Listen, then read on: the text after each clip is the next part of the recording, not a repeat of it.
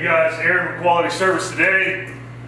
So we went over in one of my videos on how to diagnose a well pump, and I kind of went over how to pull it out. Today I want to go over, checking the pump, more so checking if, I talked about how to check if the wire's broke.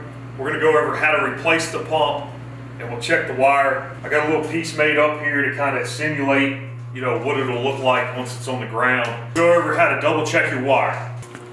So you're at the wellhead. This doesn't have a wellhead on this, but it's the same thing.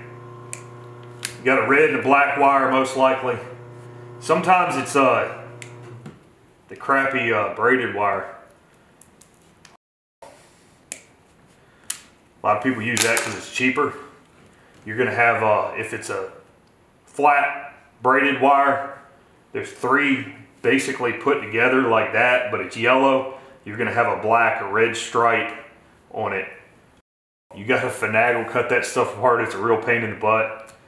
But what you're gonna do is you're gonna put those together.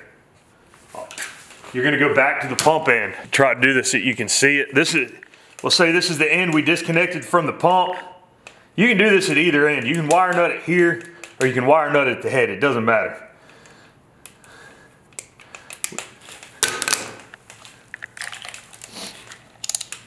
Check continuity before we say the pump's bad or something's wrong with the pump.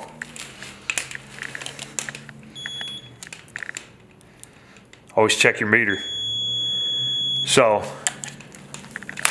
I'll show you on this wire. Doesn't have it, but just because your wire's not broke doesn't mean your wire's not cracked. You need to check it and make sure it's not skinned and bare wire showing.